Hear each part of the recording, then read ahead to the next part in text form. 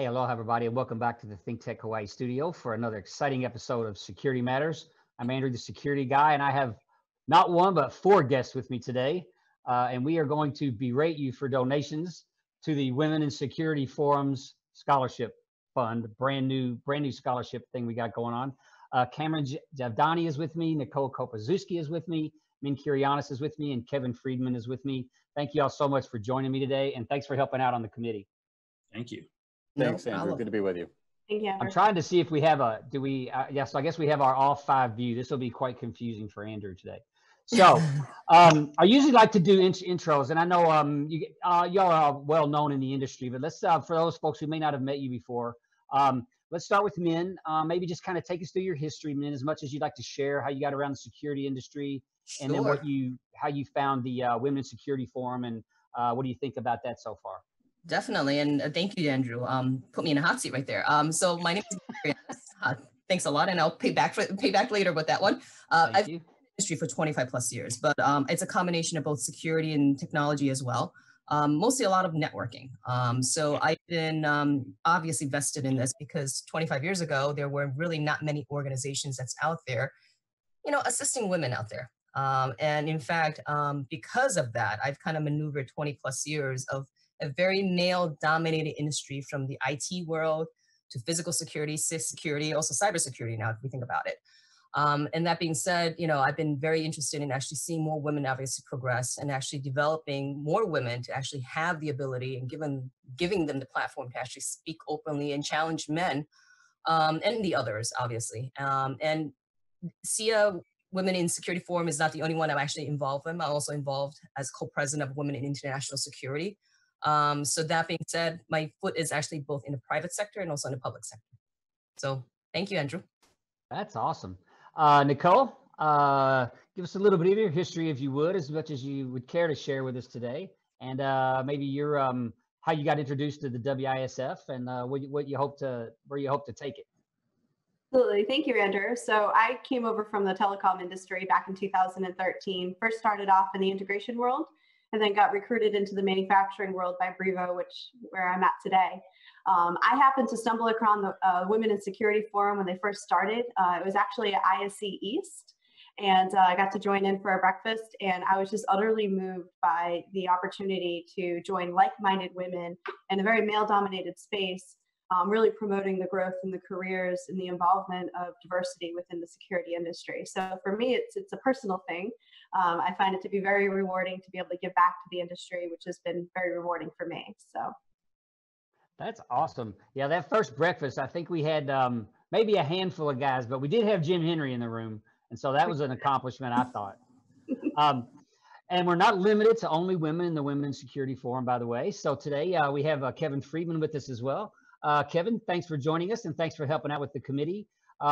Maybe share some of your background in the industry, and then kind of what got you interested in the Women in Security Forum, and how you hoping to help out.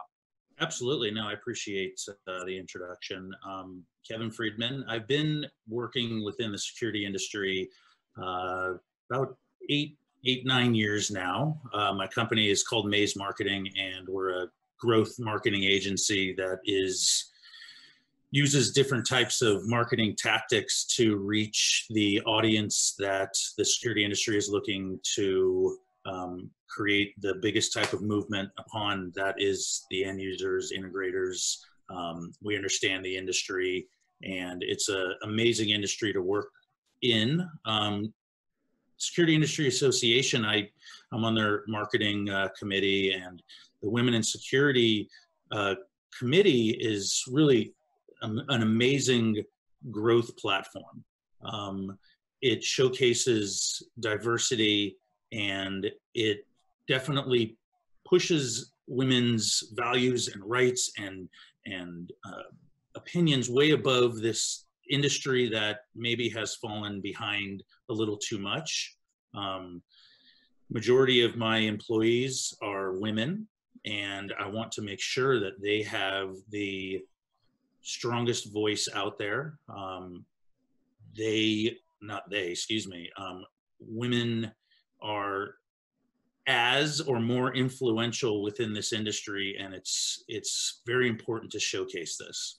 Maureen Carlo really got me involved within this Women in Security, and it's a pleasure to help create jobs, raise income, and make sure that men and women are on the same level. There should not be any difference. That's awesome. Yeah, Maureen's hard to say no to, right? And Cameron, you've been on my show before, but first time here representing the Women in Security Forum. So let's go ahead and give us a little bit of your industry history, and then you know, what sort of what it meant for you to join up with the Women in Security Forum, and now finally to help contribute with one of these committee efforts. Sure, Andrew, and it's great to be back with you. Like Kevin, I work well with Maureen Carlo. I've known her for a few years, and so when she brought up there's this Women in Security Forum, can you get involved? The answer was, of course, yes. So I've been in the industry for coming up on just about a decade now, and have been involved with the Security Industry Association for nearly all of that time.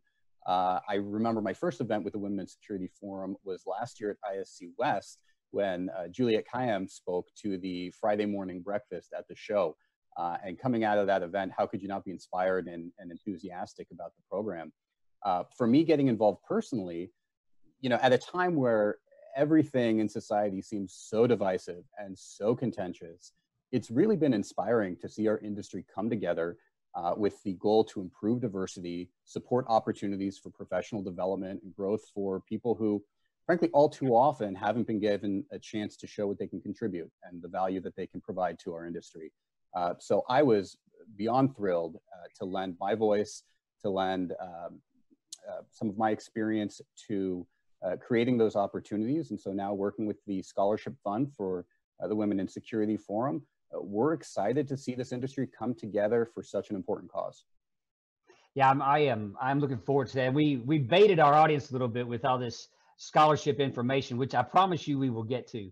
But I want to talk a little bit about, you know, to a point you made and Min made. There's obviously the nation's struggling right now with some division, some diversity issues, and as security folks, I've always felt that we should be leaders in our communities. Obviously, I think security is always something to be shared. Our perspective needs to be shared.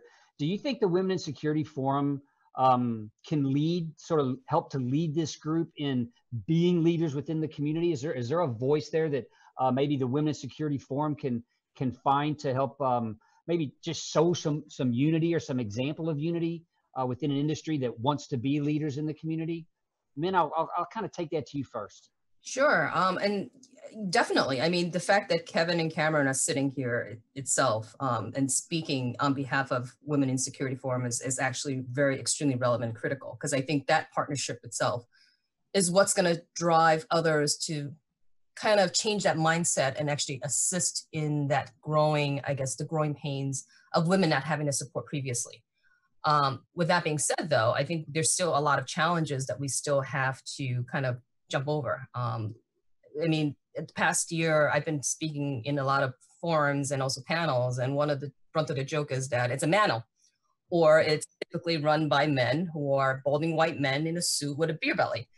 And I used that as a comedic effect in one of the instances when I was up there, you know, moderating a panel, but the reality is it's still the truth. We see that quite often. So I think in that respect, the Women in Security Forum, if we can get a lot of partners, like-minded people to stand together and actually talk about it more openly and more accepting and listen to the women that's out there, intelligent women, passionate women, I think there's more of an opportunity to actually kind of converge in that idea and allow the women to have that voice, to speak on that platform. So I think it's going in the right direction, especially with this forum like this. You're allowing us to speak openly about it and actually having partners on it. Awesome.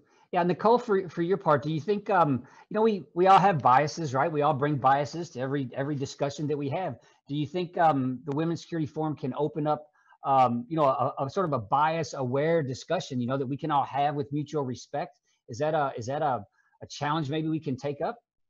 I really believe so. I mean, for me, I've always been in the tech space, transferring into the physical security space. I was not surprised to see that it was mostly men, and, you know, typically you'd find the women in the back office, you know, making sure that the orders got pushed through and the calendars were managed. But for me, I want to challenge the status quo. I really want to see more female leaders, you know, leading the charge and setting great examples for others who may fall into this industry like us, you know, by chance. So I think it's a great opportunity to really put this to the center of conversation and bring some awareness.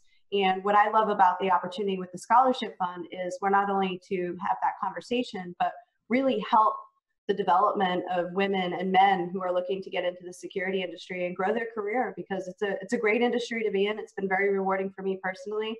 And, you know, not only just challenging the status quo, but really helping folks develop their careers.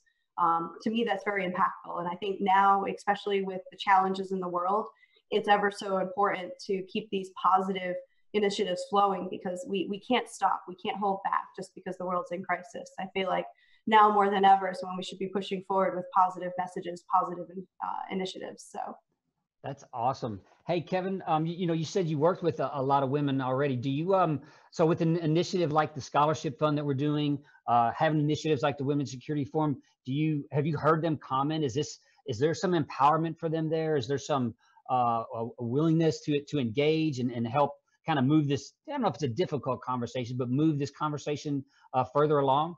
Is it safer maybe for them, or have you heard those types of discussions? To answer your question, absolutely. And this is not an overnight sensation. And you know how we, even in marketing, it's not a sprint, it's a marathon. And within trying to create awareness and create growth, I keep talking about growth for women in security, is not an overnight sensation. It's something that we continue to talk about, and especially it's very relevant to today's environment that we are in. How do we showcase the ability of women in security? And it's not just security, it's all these different verticals. If it's education or transportation or safer smart cities, there's no reason that a woman that is coming out of college should ever think that they cannot do what a man can do out of college within any industry, but specifically the security industry. I really find it just mind-boggling that there are still individuals out there that may think different. And if I encounter these people, I will use my voice. But this is the way we are using our voice to create awareness, create a scholarship, and showcase the talents of everybody. 100%, 100%. I love it. Cameron, we're going to have to take a break before I get your comment on that. You'll have a moment to ponder it, sir. We're going to pay some bills. We'll be back in about 1 minute. Thanks, everybody. Hang around. Aloha, I'm Lillian Cumic, host of Lillian's Vegan World, the show where we talk about veganism and the plant-based diet, located in Honolulu, Hawaii. I'm a vegan chef and cooking instructor, and I have lots of information to share with you about how awesome this plant-based diet is. So do tune in every second Thursday from 1 p.m. Aloha.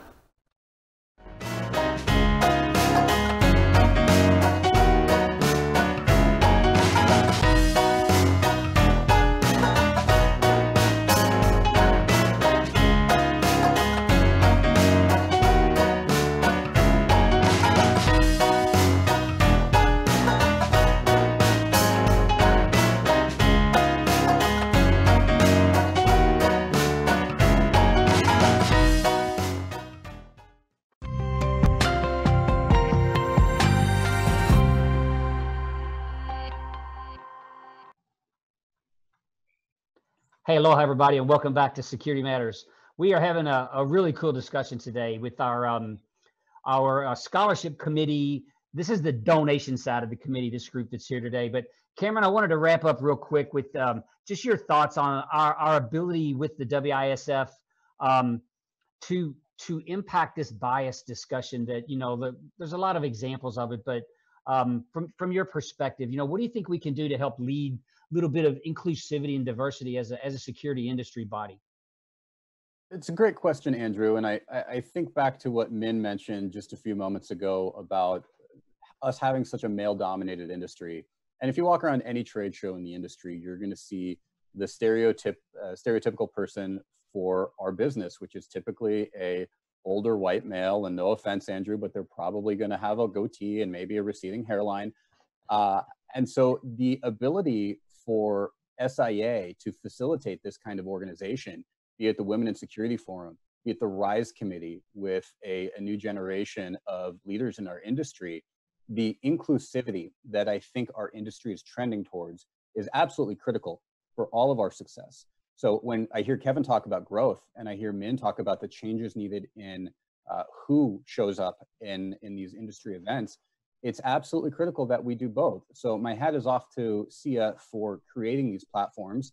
And I think it's incumbent upon all our members, be it a SIA member, a Women in Security Forum member, a RISE member, get involved, lend your voice to the effort, because it is mission critical for our industry to have these kinds of programs and have all sorts of people involved in our business. Yeah, I keep prompting all the old guys to retire. Like we need to give it up. And I want to retire, but my wife just honestly won't pay me if I do. So I'm trying real hard, I tell you. But we need to open up those seats. You know, we got to provide opportunity, and I think a lot of us stay in these seats too long.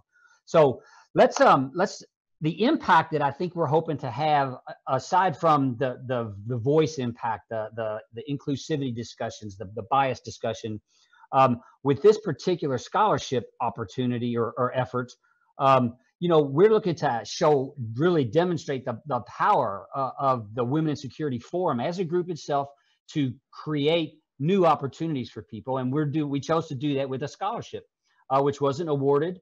It's going to be funded by the Women in Security Forum member companies. And this group here has chosen to work on chasing down those donations. Now, when we agreed to do that, we didn't know it was going to be during COVID and everybody be broke. So that's not as easy as it sounds, let me tell you. So let's talk a minute about some of the discussions that we're having. Nicole, I'll start with you. I saw your name on the board. You know, we're tracking who's all calling who, and you've been quite busy. What are you hearing out there? Is there a desire to want to help, and people are frustrated because they can't help more? Or give us your take on what you're coming across. Well, let's be honest. You know, asking for donations during an economic crisis is not an easy task. But, you know, there's a silver lining here. I mean, we're investing in our future. We're investing in our future leaders within the security industry. So no matter what our challenges are currently today, there's still a severe importance to continue that investment and continue the awareness and continue to drive our future. So, you know, the way I look at it is every little dollar helps. You know, whether you can give a lot or give a little, it all adds up at the end of the day. So that's why we welcome donations of all sizes. Just knowing that, you know, every little bit helps when we're looking to make an impact on our future. So, I mean, definitely a challenge, Andrew. I'm not gonna sugarcoat it, but there is a strong drive to help push this forward, this new initiative forward, so we can help influence and help others in a very impactful way. Yeah, I've had some feedback so far that, you know, it's, hey, we're going to find a way to help. We're going to find a way to do something. So people are working and spinning, and their gears are turning. Yep. Kevin, how about yourself? Have you you've been in the trenches there, made a few calls? What are you seeing? Yeah, you know, the key word that Nicole just said is investing in our future. It's really what the message that we're trying to push across is, of course, first and foremost is women and this award and or the scholarship, excuse me. But it is difficult talking to these smaller companies that are struggling. We do have empathy with the state of our economy. And just like Nicole said again, is any little bit can help. We are investing in our future. And even with student membership that SIA has been very, very, very diligently trying to push, these are the individuals that we want to attract and have them come, have them see that the security industry is not just about cameras. It's not just about audio. It's not just about artificial intelligence. There is so much to it that is so, excuse me, but it's amazing. how can we make sure that our future is educated and our future is taken care of? Because like Cameron was saying, and Andrew, this, you know, you look at everything that's out there, and it's a white man that is going down the trade show floor, and we want to get away from that. It has to show diversity, and it doesn't matter if it's someone's skin color or someone's gender. It's very important that this is pushed across, but right now it's women in security. Awesome. Cameron, saw a finger there. Yeah, Kevin's comment sparked my mind, and as we keep talking about the opportunities for women in the industry, or I bring up the RISE program for a new generation of industry leadership, these programs aren't to the exclusion of folks who are already in the business. We want to add more people. We want to be more inclusive of the number of people in the industry. So creating opportunities for women does not neglect or doesn't diminish opportunities for men in the industry. We have a mindset that 2 + 2 = 5. So we find ways to collaborate, to build upon what each of us can contribute. And in doing so, we find that everyone's better off. So when I've been reaching out to member companies, I have not heard that response. No one has said to me, well, if I support women in the industry, you know, what am I going to do? And frankly, just by virtue of our industry demographics, most of the people I'm speaking with are male. But that said, everyone I've spoken to sees this as a worthy cause to get involved with.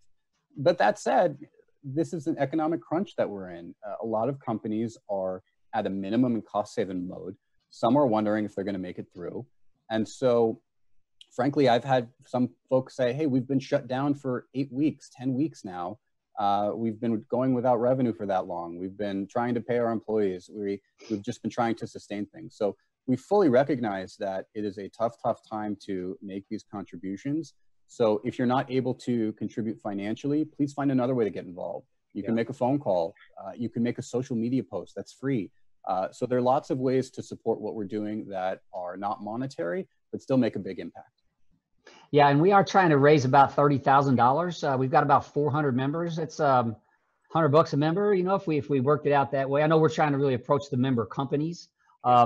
So you know, we'll get an update out to the industry. I'm pretty sure on how we're doing here pretty soon. We'll get a scorecard probably from Kim at SIA. Min, I know you had made some intros for us, and you're not formally chasing down donations, but have you had any discussions with any folks about this particular effort to collect money for the WISF scholarship program? I had actually, and in fact, I'm actually talking to some folks that are not necessarily membered, because there's been a lot of discussions. In fact, I just got off with a conversation with another, not a competitor, but something in the building side. Because one of the things that they've been talking about is diversity inclusion. And like the security industry, like all the male dominant industries out there, they're seeing the similar challenges that's there. So I have talked to them. My response is you don't have to be part of the Women in Security Forum trade members. I think if you really have the heart to actually see the next generation grow, and get vested in what they want to do, definitely feel free to just donate to the cause. It's a great cause because we really do need to support. I think this is why we are participating in the whole forum, because we can also provide mentorship. It's not just necessarily providing funding or monetary amount to the scholarships and allowing them to grow, but also the support of the members here who have longevity and have the expertise to kind of help them grow. So in that respect, to Cameron's point, it's, you know, every little thing helps. It's not just the money, it's also the mentorship that could be really, really impactful to any young individual that's coming into this. Yeah, and I think one of the unique things that we got pushed through is we're actually funding existing school loans. We're actually also, you can use this money for an industry certification or an industry class or an industry webinar that needs fees. So there's a lot of ways to look at it. I really would encourage everyone to go, and I absolutely blew this by not having Eric put the link up there. But, you know, go to the SIA website, go to the Women in Security Forum. The scholarship is right there at the head. You can't miss it. The application page is there with the applicant guidelines. It is open, Kevin, to your point, to the SIA student members as well. So I hope that they apply. And there definitely is, the criteria is set up there. It's a 100-point system. It's pretty heavily weighted to writing of your essay. So, and it tells you what essay topics to choose. Need a couple references, need to have been in the industry a couple of years. So it seems to me fairly wide open. And I think we're getting enough positive responses on the donation side that we're gonna pull this off as a success for the first time. And we'll see. And then obviously in tough times, we've got maybe a minute and a half left for some final thoughts or final pleas, if you want to beg for donations. Cameron, we'll start with you. Go ahead, Cameron.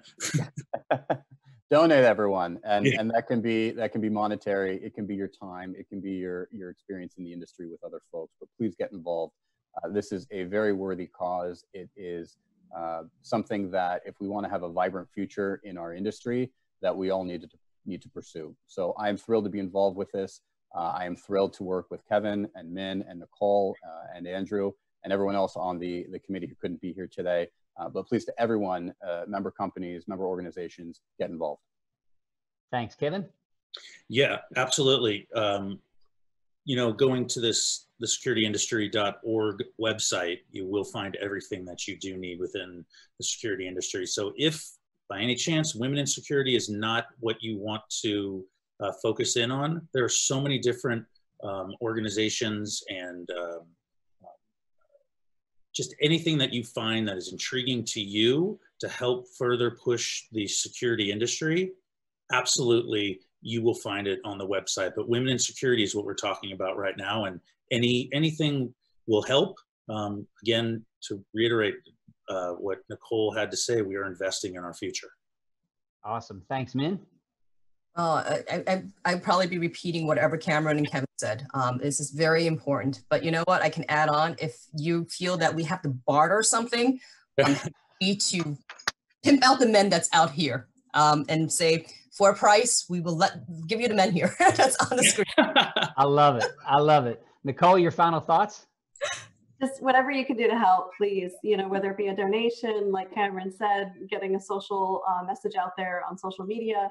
Yeah, every little bit helps. We're investing in our future. We're investing in us as an industry. So, to really count on tomorrow, we need to focus on today. So I appreciate and thank everyone for their support and their contributions. But we're not done yet. So keep writing those checks. Awesome. Thank you.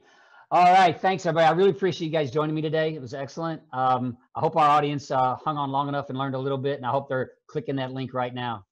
I'll talk with all of you again soon, and out there in security land, we'll talk with you soon too. Aloha, everybody. Take care.